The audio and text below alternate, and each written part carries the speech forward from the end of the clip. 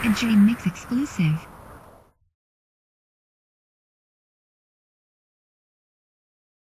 How did you transition from Earth, Wind, and Fire into the hip-hop industry?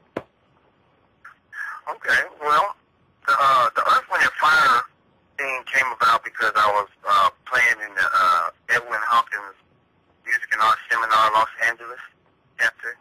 And he's a, Edwin Hawkins is a gospel singer. Like, he did Oh Happy Day years and years ago. And he was like one of the first gospel artists to like be contemporary. They started that contemporary style.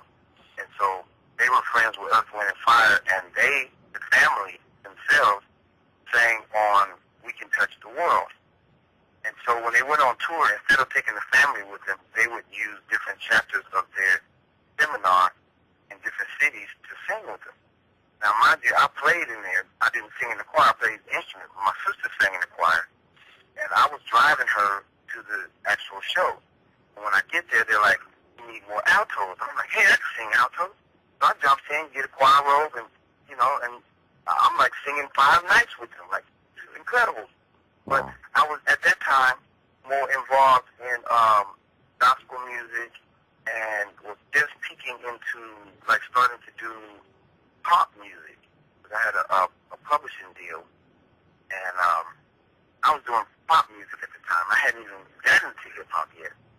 But I had a few friends that grew up where I did, and Snoop and those guys, Warren G, all of those guys were all of my friends before they even, had a deal. In fact, I would help them try to shop their deals, different labels, and I ended up meeting Dr. Dre and tried to get him to hook up with Snoop and those guys, because I still, at that time, wasn't even doing it. I was doing pop music. And Dre was trying to get me to do hip-hop with him and like part of his people, and I was like, well, I don't know, and I kind of shied away from it. But then when Snoop blew up, like when they got with Dre and they blew up, I was like, man, this is killing me because all these pop records I'm doing are not coming out, and I'm failing at this. So I need to break away. I was with a production team, and it was 3 of us, and I just broke away and said, I'm going to start doing hip-hop with my homie Radio, OG Radio from Long Beach. So in the midst of doing that, he had a record deal with Interscope Records, and he signed his deal at the same time Tupac signed his deal. And so we're working on Radio's album. Tupac drops the album, Tupacalypse and something else, and like, I get around all that stuff, and I'm like, man, I really would like to do some work with that cat. Well, it turns out the people at Interscope heard Radio stuff. He said, man, let's send a tape to Tupac and send it to him. Tupac was like, let's get him out here. Flew me to New York. About 5 days after the conversation, I had sent him a demo tape, and he loved it. Flew me to New York, and I started working, and the first track I did was Outlaw, and he loved it. And as a matter of fact, I jumped something because I forgot about this. The day that I sent him the cassette tape, they put me in the studio out here in California and had 3 songs for me that they wanted me to remix. They already had this, it was a full song, but they wanted me to change the music. And so I was like, okay, I'm into remixing. I'm good at that. So I started, and the first song was From the Cradle to the Grave.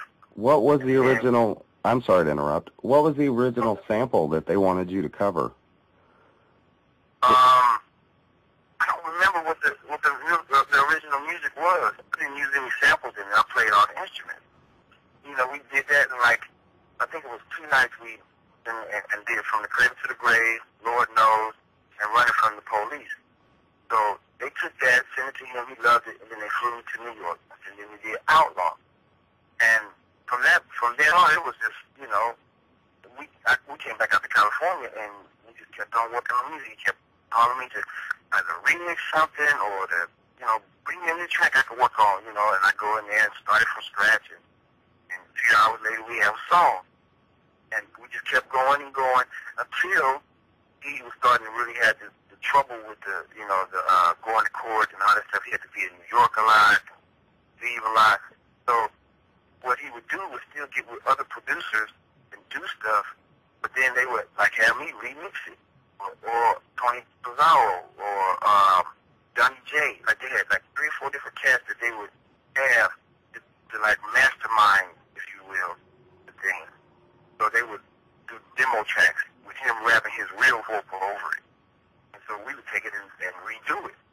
This is on Me Against the World, right?